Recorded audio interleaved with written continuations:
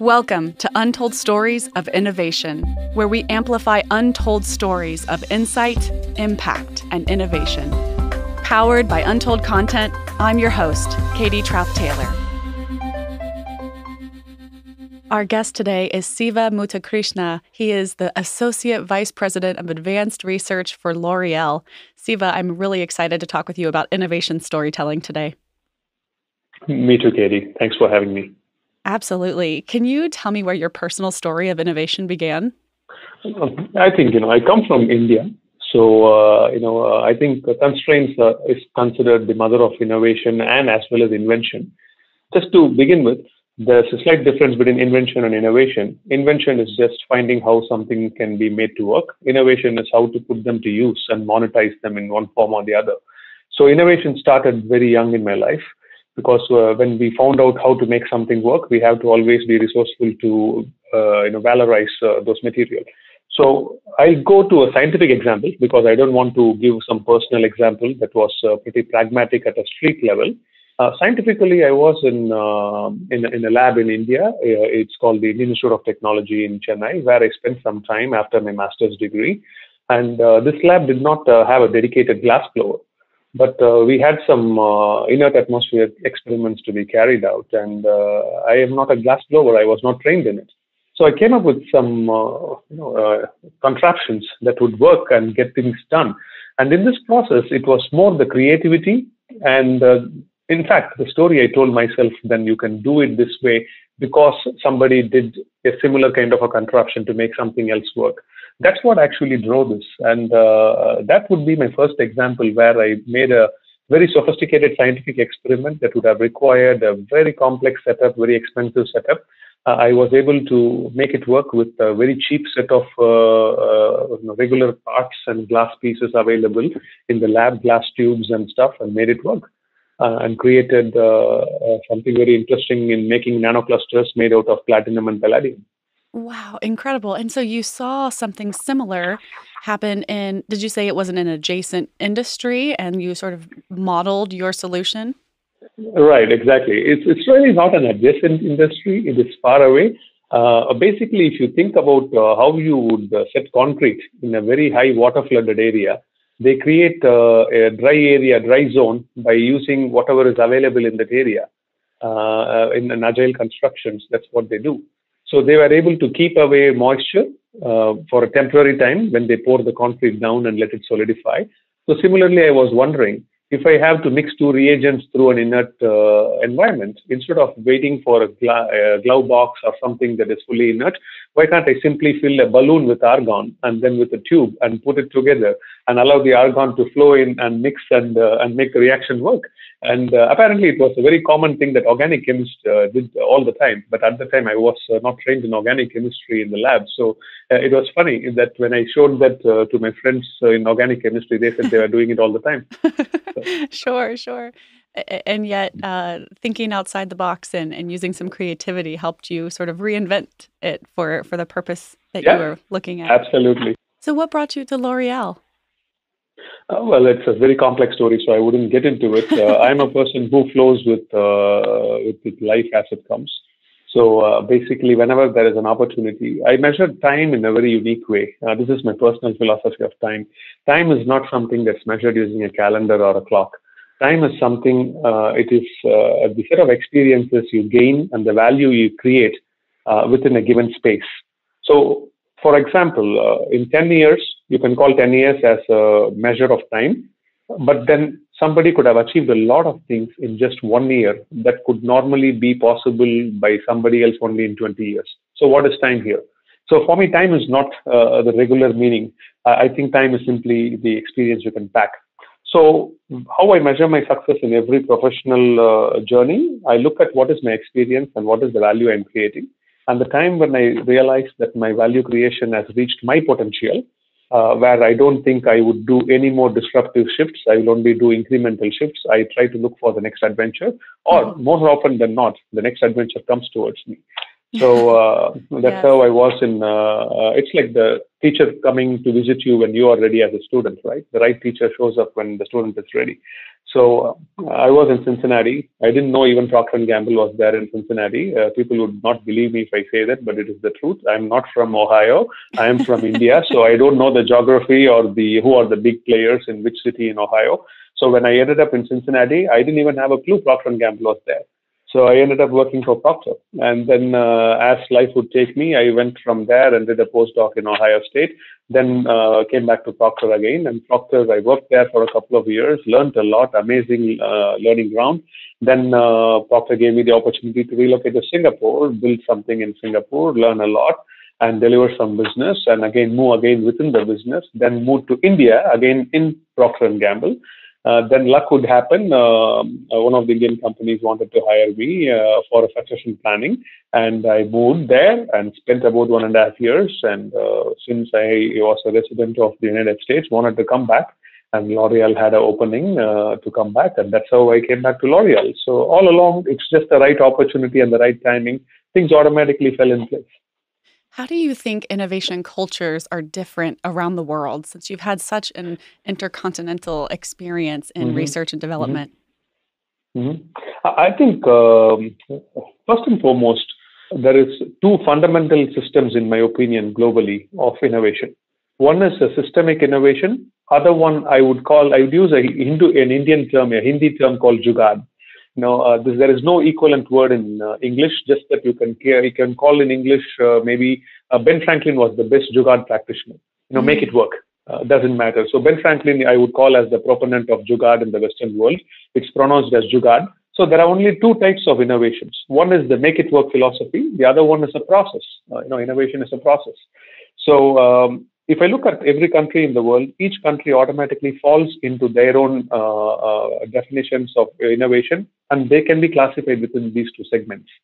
And it is interestingly very much tied to their food. So if you eat the way in which people prepare food and eat food tells you whether they are a process-driven culture or whether they are a jugaad-driven culture. So, for example, it is a certain way you serve the food, a certain way you eat it, and very picky about all of that. That's naturally a process-centric culture. Easily, you can classify Japan and certain aspects of China, certain parts of China, some European cultures. They all fall into this very process centricity. This is the way to hold the knife, and this is the way to hold the fork, and that's how you have to eat it. And that is cultures where the process domination is very visible. And here comes in the United States. I think the United States is one of the best country of jugaad, where hey, I don't care about how you eat the pizza in Italy. We just fold it and pick it up in our hands and eat it. So you just make it work. It is that kind of a mindset. And this is the broad two difference in innovation. But the key difference for me is how they come along together. The process innovation is important for you to scale up the business, scale up the value of the innovation. And the messy part, the jugaad, is required for the creativity. So whichever country has the messy part, the creativity is very high. For example, India. India is a very naturally a jugaad land because you have to make it work. There is always a shortage of resource. So in one form or the other, the population is big. It's a wealthy nation, but just because of the population, the per capita wealth is small. So you have to make it work within that. So the constraint puts you under a lot of pressure to make contraptions that work in a very quick and dirty way, and it makes it work. But when you scale it up, you need to then adapt process. That is when you can control the quality and give you the correct output for innovation. So broadly speaking, globe can be divided into two, between jugaad and process. But for me, culmination of the two together is what creates the biggest of innovations. I can see that. And so much of what we're interested in this podcast is storytelling and communications around innovation and how storytelling can help accelerate the pace of change. And so do you think different storytelling techniques are prominent when a culture is more process-oriented in its innovation approach versus jugaad? Absolutely. First of all, let me start with the key of stories. Most important part of storytelling is the stories you tell yourself. Right? Every morning, you like it or not, you are actually telling stories to yourself. mostly subconsciously, because we have made a habit of telling a certain stories to ourselves. Hey, I am tall, I am brown, I'm thin, I am heavy, I'm flexible, I am not. All these are stories you say to yourself. And it starts very young in childhood, I believe, because when my grandma showed me the sky and say, hey, that is the constellation. Really, the constellation doesn't exist there. It's a story. She just connected a random set of dots and showed that it looks like a big spoon, so you call it the dipper. So that is how you create a story for yourself. Mm-hmm. So, and then if I really put those experiences in the computer and store those experiences as experiences, there's no story, then it's not a human. So we have to make those experiences come together, and then the mosaic forms an image, and the image is what is the story you carry with yourself. And we evolve as a child to adult and to old age with various stories and memories. And half of it is a lie, by the way. Most of the stories are lie, which means they are very innocuous lie. They are not really malicious in any form. But these are vital lies. And Daniel Goleman beautifully called this as vital lies and simple truths, right? You got to tell yourself these pictures. So coming to innovation, it is the same thing. When you put 4 or 5 data points in front of you, you are connecting them in some way to tell a story. You can take the same set of data points and tell 3 or 4 different types of stories. And which story you say and which story you act upon. Telling is one thing, then you follow with an action on the story. That is what will determine how successful or poor your innovation model is. And coming back to the jugaad versus the process innovation, the stories are very different. The process always looks for failure modes. The jugaad always looks for optimism. So that's very fundamental difference between the two. The process is there to prevent failure. It's there to make it efficient, which is another form of saying that I won't fail in losing my time. I won't fail in losing my quality. That is what process is meant for. It's a failure prevention mechanism. That's a great point too, and it's meant to reduce risk, right? Yes, exactly. So risk mitigation is the whole idea of process. That's why for scaling, you need the process. However, if you think about jugaad, it's all about fantasy. You're fantasizing in a way or not. Like when I was looking at the concrete being poured into a small contracted cylinder to keep away the water to set up a particular pillar or a beam inside a wet land, I was just imagining, that means I didn't even think whether water and air is going to behave in the same way. If oxygen and water are same size in their radius of gyration, I don't care about all those physics and chemistry. But it was just a leap of faith and imagination that if that was, if one could apply that in the construction, why can't I put that into a glassware? That leap of faith is more about almost a fantastic optimism. And that is what is the story that you got to focus on when you're looking at creative aspects of innovation.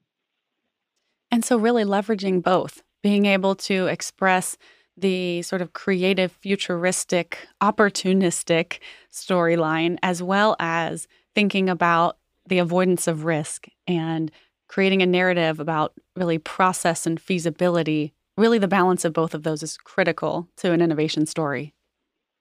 Absolutely, and it is so interesting in my travels around the world and working with so many cultures, more than 65 countries of scientists I have worked with in my career now, and I can tell it's fascinating. Doesn't matter where they come from, people automatically gravitate to one or the other styles.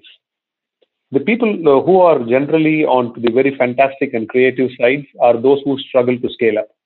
And people who are very good to generally scale up are those who struggle to fantasize.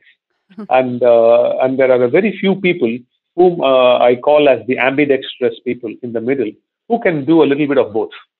And these people are the essential integrators. They are the bridge between the two extremes. And a success of an organization depends on how many people you have in the middle, as well as how many people you have on both other extremities. You need to have a fine balance between all three. What advice do you have? I'm sure so many of the stakeholders and leaders and engineers in the innovation community are listening to this podcast and kind of placing themselves within this narrative. So they are either falling on the more process-oriented side of their approach to innovation, and can you spell the word? Jugaad is Jugaad.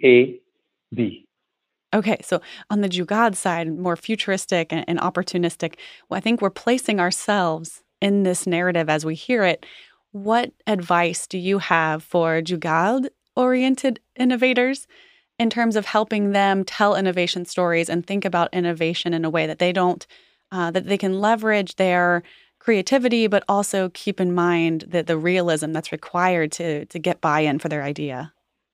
It is all about the stage in which you want to make your innovation. For example, now I'm managing very upstream R&D activities. In advanced research, we work a lot in very upstream work. In my previous job, I was managing factories. I was the company head of quality. So I cannot apply the same principles in two of these places. I don't want jugaad in a factory. I want to minimize jugaad in factory because I don't want the improvisations along the way where like you make a contraption. Yes, it can be done as a stopgap measure when there is full line stopping. Now I can just temporarily put some duct tapes and make it work. That's okay for a day if I have a plan clearly to get this sorted out and then do a root cause analysis and put the process in place to prevent those failures. However, when I come to very early phase experimentation, I cannot paralyze myself by thinking about the process involved in the scale up and the efficiencies and the losses. That will paralyze me. So every stage of innovation, we need to look at the risk versus probability analysis. If you do this kind of a jugaad, what are the risks and what's the probability? Same way, if you do this jugaad in a downstream process, in a scale-up situation, what are the risks and what are the probability of the risk happening? And once you are very flexible, you're agile, you have to be deft in this to go between the two extremes. So what I have tried to develop over my career is try to be in the center and more like be reactive or responsive to whichever side the particular problem and the question is there in front of you. So I think having a very centrist mindset is very useful. That would be one of the key advice. And the second thing is be very comfortable with changing your strategy from jugaad to process, because the problem evolves and the maturity of the problem evolves, and the stake of the problem also evolves. Sometimes the stakes of the problem is very high, sometimes it is low, and that changes along the course of the problem solving. So key is flexibility, and populate your team with two types of people: those that have the jugaad mindset and those who have the process mindset, and maintain the active tension between the two mindsets. It's very important to keep the healthy tension between the two mindsets. That makes so much sense. I'm also thinking this is a really interesting sort of parable for what we see amongst big corporations at the enterprise level working to innovate and also startups. And we could sort of put them into these two camps, that startups embody the jugaad mindset and that enterprise organizations embody the process mindset. And so could you speak a little bit to, do you sort of see that same parallel there in terms of a future where we as regions, we as a world are really trying to leverage both and create partnerships and venture opportunities? That's a fascinating question. I think you hit upon a very, very interesting observation there. You are spot on. When you are trying to build something from scratch and trying to survive, you don't care about what is the process. Because if your business card may say you are the CEO, but you may also be very well the janitor of the office if you are only a 3-people company. So you're just making it work. And in fact, that flexibility is what pays your bills, and that is what allows you to establish yourself. And then you start worrying about the scale. But what gets you from this starting point of 2-3 people company to, let us say, you make a 300 people company, you can no longer be doing the job of the janitor because you have more value addition to add other than that. Not that it is any less to do the job of a janitor, but it is just to say that you can hire somebody and give them a job to do that, and you can take care of it. Mm-hmm. So you are absolutely right. As the organization's complexity evolves, specialization starts. It is actually nothing unusual. This is exactly what happened in Industrial Revolution. Initially, there were generalists, and then specialization emerged, and then the generalization came back once again. It's a cycle between specialization and generalization. Even Einstein's relativity theory, he first had the general theory of relativity before he had the special theory of relativity. And but in reality, when he was able to establish the mathematical proof, he was not able to do it in the same order. He actually first had the special theory of relativity because he could apply it for only the photoelectric effects. Then he wanted to expand from there, and then he built on to the other gravity modules, and then he had the general theory of relativity. So the two are a continuum. You go from specialization to generalization. And what is interestingly is the big corporation which survives maximum shocks such as the Great Recession or the Great Depression of the 1930s, they are the ones which had a confined jugaad. So in other words, they somehow have codified the mindset of jugaad. The company itself will have a massive structural process in place, but there will be some wild cards inside the company which will be allowed to practice jugaad.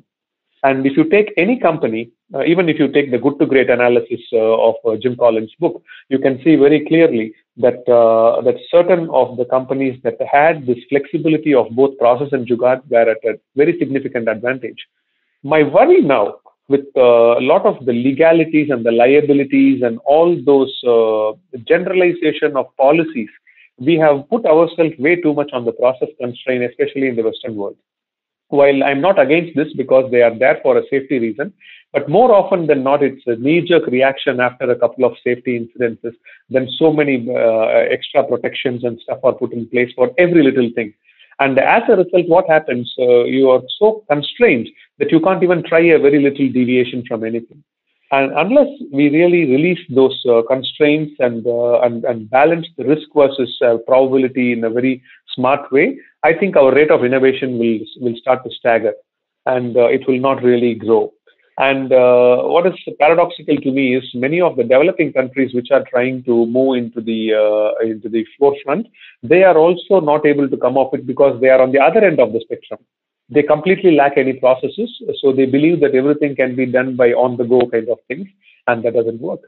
So this is where we stand in smaller organizations. Yes, there is a lot of jugaad, but they need to start building in processes, not just thinking today about 200, 300 people. They may want to think about what happens when they have a 2,000 people workforce, or what happens when their consumer base goes from near 20,000 to 2 million or 5 million consumers or customers. And that is how the processes have to be a live way of improving. It's a continuous improvement. That is the key. It should be the continuous improvement of the process, where jugaad should have some room to play in the smaller scale. And when you are deploying it in the larger scale, there is less of a jugaad, not zero, and more of process. Inside L'Oreal and that brand division, how do you balance this? You know, can you tell us about some of the initiatives or projects that you're working on and the ways that you do you use a stage gate process inside your innovation teams? I can talk to L'Oreal's spirit. L'Oreal is actually a truly company that has somehow balanced jugaad and process fairly well. And it probably goes back to the founding father, who was a chemist himself, Eugene Schuller. And he somehow, although he was a chemist, he always maintained his own lab. Even though he became the CEO of a company that became $80-90 million euros or franc in those days, in the 1940s, he already had, by the time, still he was practicing time in the lab. He used to come to the labs very often. So in the lab, he maintained his jugaad mindset, while in running the business, he was in the process mindset. So I think it was there in the DNA of the company since it was founded some 110 years ago. And where we stand today, I think that is still very much in the company. But I would definitely say the jugaad has a little bit of an upper hand in certain parts of the company than the other parts of the company. And what we are constantly striving is to find a balance. We don't call it jugaad. It is just a term I use because I'm coming from India and I'm a big fan of the term, and I wish I would make it more popular because there is no other equivalent word in any other language for it to my knowledge. And I think in my case of advanced research, our goal is to find materials of the future, like 5 years, 10 years into the future. How would the material integrate with your electronic systems into your digital environments? How will they do very responsive to your environment, be smart, those kind of material. So here, when we want to test these material, we cannot wait to test it in the process because the process involves humans. You have to go through safety clearances and a whole lot of things. So we are very strict about not doing animal testing at all. So how do we come up with our creative solutions to test them before we start investing a lot in testing them in the real process, which we have to test them before launching a product. So that is where a lot of jugaad comes in handy. We are able to practice it, put some surrogates, put some very interesting tricks in the trade to really test them at a cheaper price. How do we fail very fast and get the maximum learning from a single failed experiment? How do we design such experiments? That is where the jugaad mindset helps us a lot. Absolutely. I agree with you. The term is so helpful.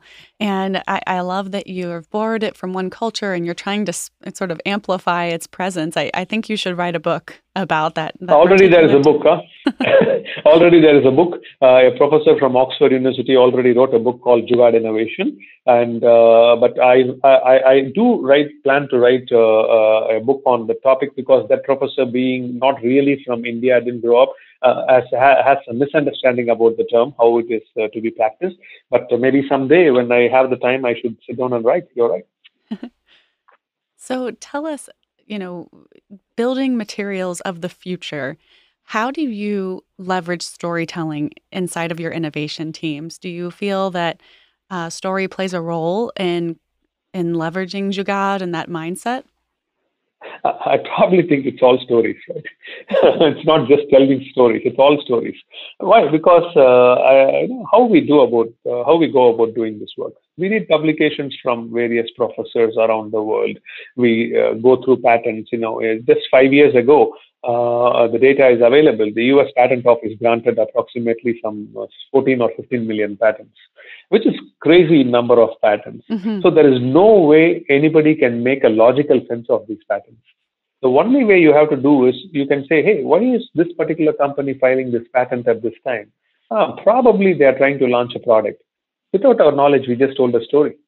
I just ended up telling a story that there is a product conceived, there is a consumer benefit, there is a market for it. That's why this company has invested so much money to make some 8 or 9 patents. So when we look at information and connect them together, it's stories which helps us make sense. It is stories that helps us create hypotheses. We don't call them stories, we call them hypotheses. Hypothesis is nothing but a plot. Yes, it's absolutely. A story. So you're testing whether the plot is true or not.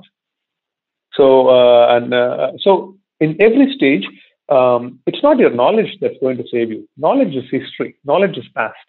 Knowledge is all about what we already knew about. And what allows us to further knowledge, it's actually imagination. And without stories, you cannot have room for imagination. So I tell my teams very often, I am very choiceful about my words when I talk to them.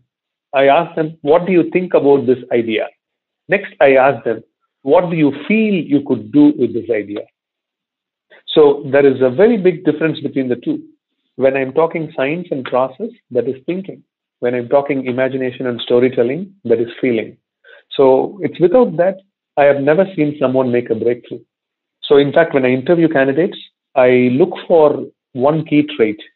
How are they able to put their technical knowledge into a story? And it's very important. And if they cannot do that in a very coherent manner and cannot go between logic and story back and forth, I think then they have not mastered their technology sufficiently enough.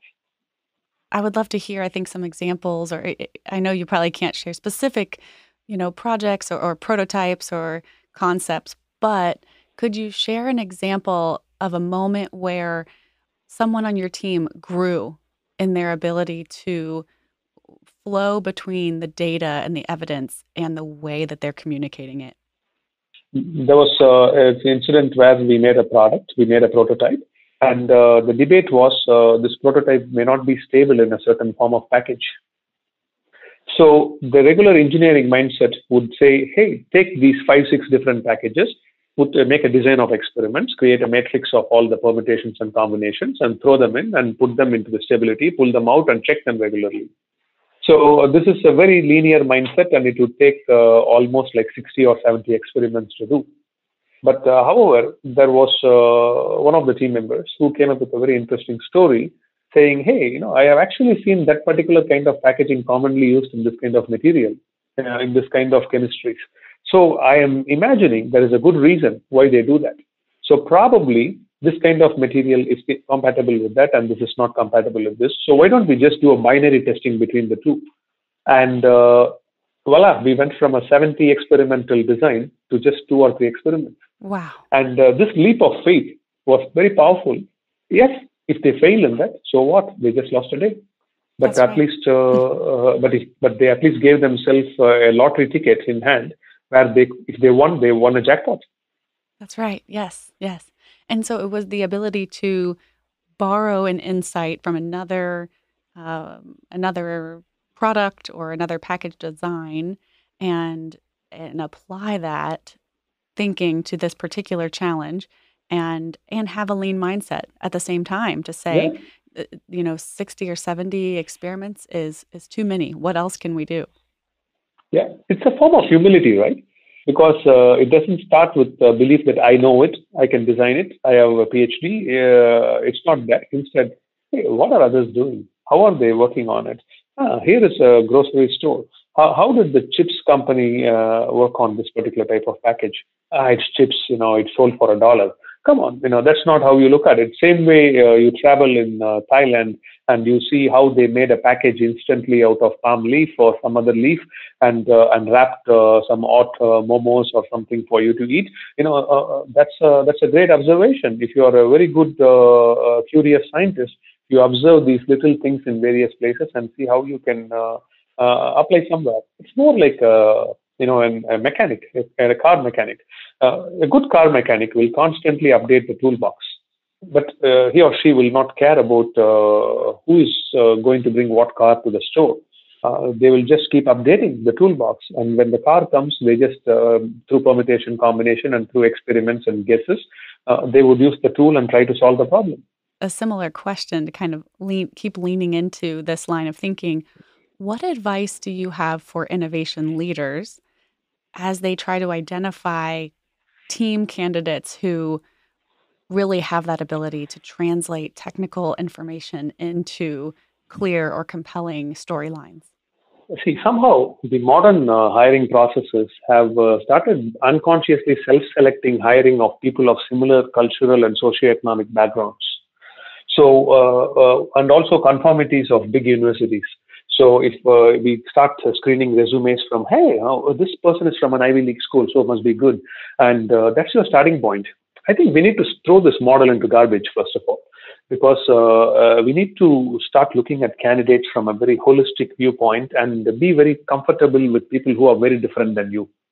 And that's so important. And diversity for me is not just at the level of gender, race, or color, or nationalities, or whatever. I think it's about thinking, diversity of thought process, diversity of approaching problems. So look for people who are diverse in thinking. And it is very, very uncomfortable to accept the diversity of thinking. Because most often than not, it is not race which divides people. It's diversity in thinking. Mm-hmm. People are very uncomfortable with people who think differently. Yes, and, yes. and innovation suffers when people start thinking very similarly. Yes. Homogeneous thinking is the enemy of innovation. And that is why when I look at resumes, I first tell them, hey, don't even talk about your school, how great it is, and which background you come from. What's your pedigree? All those are absolutely useless information. And the hiring groups, the hiring managers should be very conscious about this bias. And all of us have biases. And we got to be very watchful about this bias of socioeconomic status. It's very sad and interesting. People from a certain set of mannerisms, say I take a candidate for dinner, and let us say this person is from a very, very low socioeconomic background and did not know a certain sort of table manners. This is going to hold against the candidate, unfortunately, in a very unconscious way.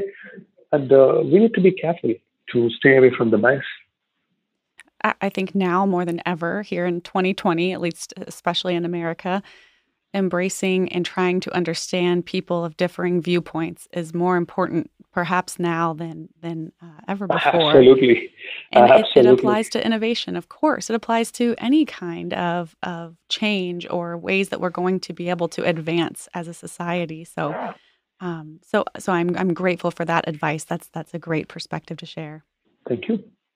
Siva, from the innovator's perspective, do you have any other advice you'd like to share about how they can be empowered to tell effective innovation stories? The first thing for me is acknowledge that story is not meant to be a scientific perfection. And also acknowledge that there are a certain element of non-factual content in stories. Most of them get into trouble when they start using storytelling, especially in innovation and science, is because they don't give this disclaimer. This is very important. And why this disclaimer is important is not for any legal reasons or any professional reasons. First and foremost, it is for ourselves, because we release ourselves from the constraints we throw to ourselves on what is the story I can say, and what is the holy grail assumptions that I'm going to break. Because without breaking holy grail assumptions, you can never have breakthrough innovations.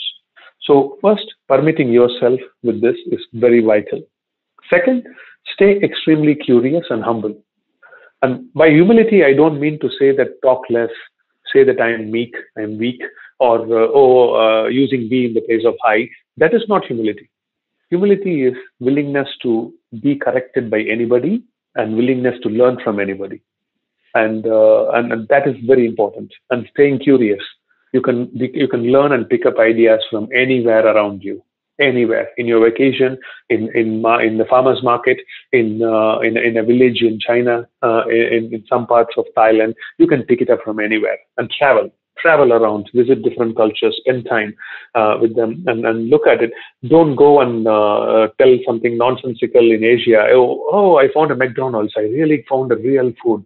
Hey, come on, that's not the way you express your humility in the first place, and that is a fundamental arrogance. So that needs to be turned off if you ever want to be a good innovator. So I think just these handful of guidelines, I wouldn't call them even advice, because advice sounds in its own right to be arrogant. So I don't want to sound that way. It is just a thought process. It's just a framework. That's right. Yes, absolutely. And that's great advice about the fact that humility is not necessarily about not speaking up or not adding your voice, but it is about being willing to take correction or take feedback and take it to heart, and work to really understand and value the opinions and viewpoints of others. Mm-hmm. Siva, I'm so grateful to have had this conversation with you on the podcast.